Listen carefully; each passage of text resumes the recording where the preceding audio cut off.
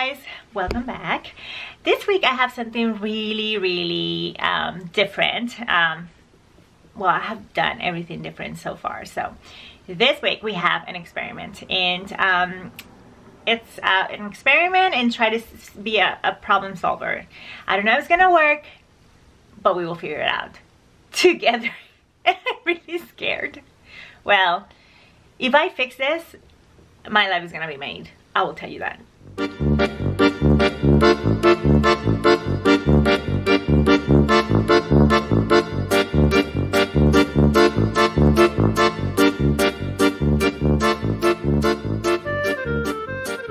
So a couple years ago, I'll say like 3 years ago, Kate Davis came out with the Carbeth sweater, and I instantly bought it, put it on my library, and waited forever to make it. It's made in bulky weight yarn, and it was gonna be a fast crop, cute, and I love the color that she used, which is a bright ochre, kind of like yellow, mustardy yellow.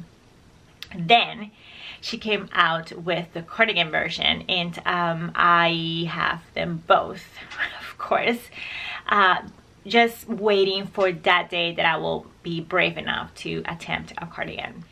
This cardigan was not just easy to make, it was fast. So I use a 10 US 10 needle size, and I use a bulky or chunky weight yarn, and I use the Malabrigo chunky in the color Frank Ochre.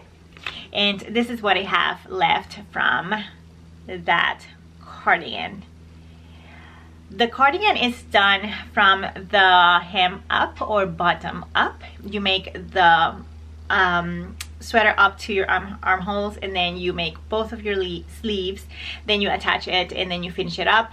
Then you pick up, make the collar in the bottom band. And I have to say, I have never thought it was that easy.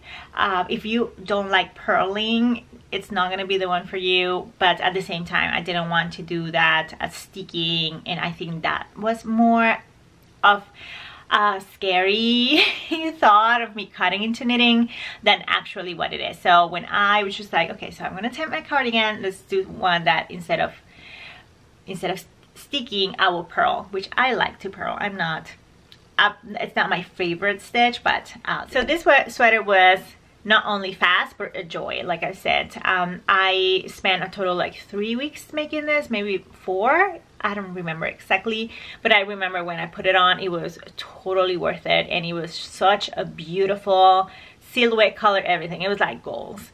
Then I had the greatest idea to felt it. I didn't felt it on purpose, let's put it that way. I did a couple errors that are like cardinal sins, and I don't want you guys to ever do this kind of mistakes. So number one, I agitated the knit or the cardigan when I put it up to soak. So I was just like going really hard on it.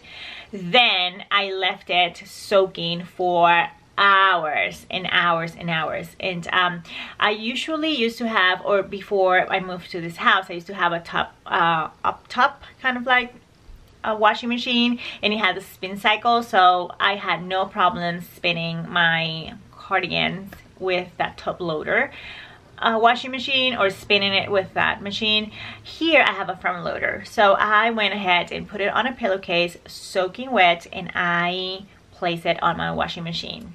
My washing machine was going around and around and around for 2 hours. It was too heavy for the machine to actually start this really fast spin, so it was just like moving it and moving it and moving it in 2 hours and a half or 3 almost. I was just like, this have not spin at all. So I put it out, and when I pulled it out, it was completely felted, and I was devastated. I have not even worn this once.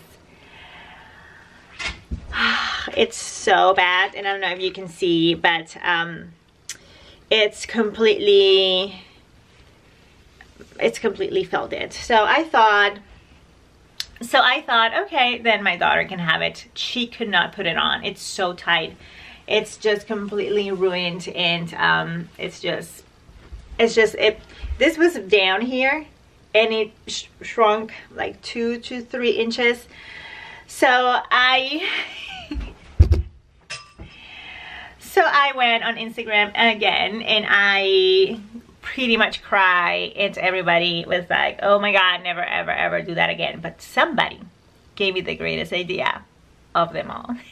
So her idea was to put it on conditioner and see if I can save it. And after tons of thoughts and thinking about it, I was just like, what can I lose? A couple of dollars. So that's exactly what I did.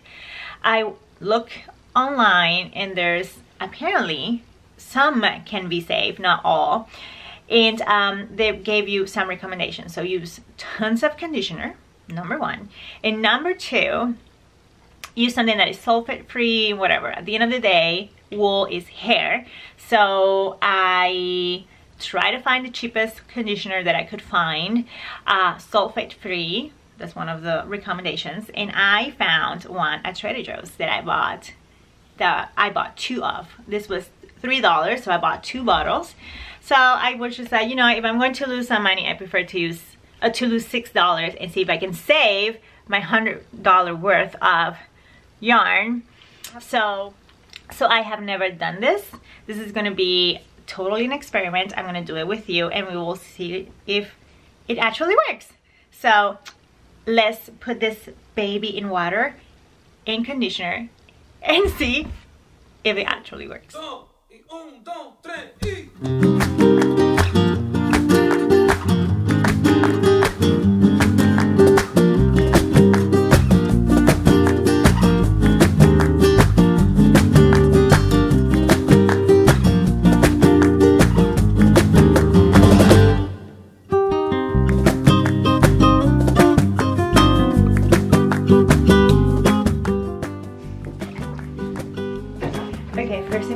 I don't think this is gonna work, but I think it's really felt it. I think this is just for maybe if you put your sweater, and this was super washed, so that's why I was like, okay, let me try it. I don't think it's gonna work, but we'll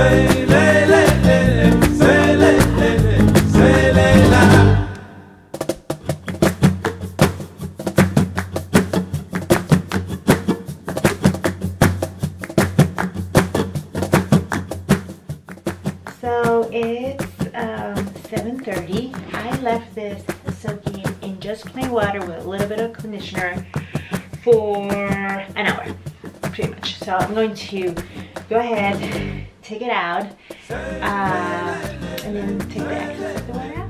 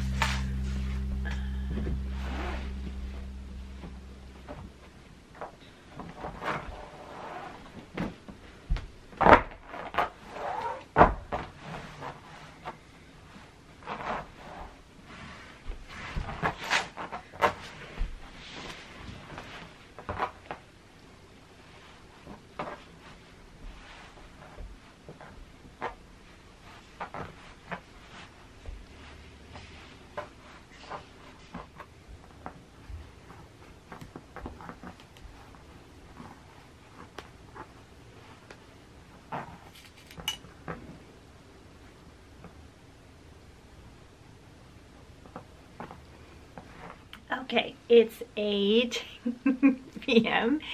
and I pretty much spent 30 minutes wrestling with that thing. It's definitely not fixed. We'll see. I think at the end of the day, it didn't work. It was probably too felted for that trick. But then again, we will wait until tomorrow or the day after, because it's really wet as well. I may do a little bit more research to see if I can do something else, but I think this is definitely done. Hi guys, it's 11 a.m. the next day, and this still is quite wet. So I'm going to go ahead and leave it like that. Actually, the pins are working really hard. He wants to go back to whatever shape, but still hopeful that this will work. Okay guys, it's the next day, and I'm about to take the pins out of the sweater. It's not dry, but I think I'm just gonna go ahead and let it loose and see if he finished drying, because it's been more than 48 hours. So pins out and see, and maybe I need to do this again. We'll figure it out.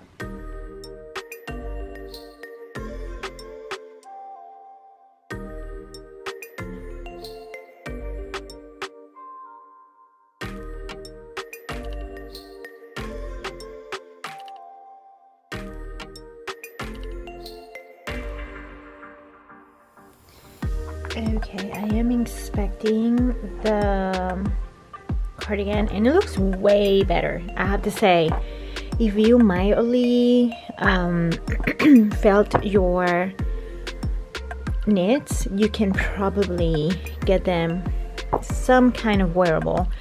Mine was destroyed, so I'm gonna go ahead and try this on even though it's wet and see how it looks, or just check the fit.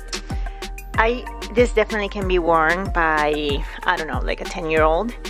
On me, it's not usable. This was down here, so it shrunk like 3 inches, and the same for the sleeves. So this is definitely ruined, and at least I could put it on my arms. Before I couldn't put it on my arms, so it definitely helped a tiny bit, but not in any way or form. It's truly felted. So it's cute though. I don't know, maybe.